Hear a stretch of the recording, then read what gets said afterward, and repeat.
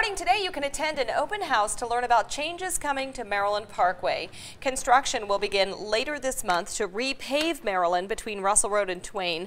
Also, eastern between Flamingo and Desert Inn is getting repaved. The projects are set to be done in the fall. But there are some other changes they're kicking around for Maryland Parkway. If you want to know what those are or you want to give some input, that's what today's meeting is about. It'll be held from 4 to 7 p.m. at the Clark County Library. That's on Flamingo and Maryland. There will be another meeting tomorrow at the UNLV Student Union. Well,